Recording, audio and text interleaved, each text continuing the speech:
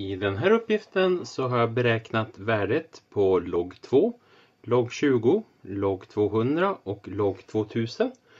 Och då ser jag det att när jag går från log 2 till log 20 så ökar värdet från 0,3 till 1,30103.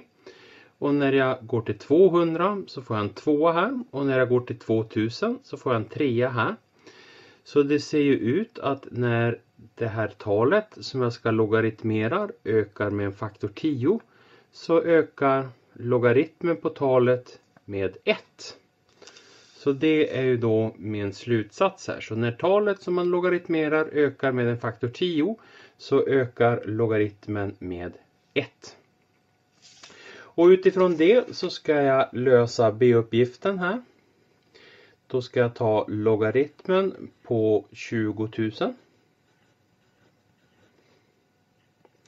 Och om jag visste att logaritmen på 2000 var 3,30103 så ska den då återigen öka med 1 till 4,30103. Eftersom 20 000 är en faktor 10 är större än 2000. Sedan om man tittar på log 0,2 så ser jag här att när talet som jag logaritmerar minskar med en faktor 10 så minskar talet med en 1.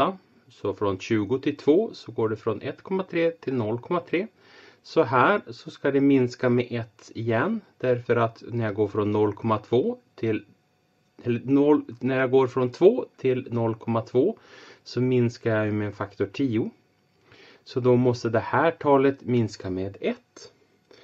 Och 0,30103 minus 1 det är detsamma som minus 0,69897. Så där har jag värdet för log 0,2.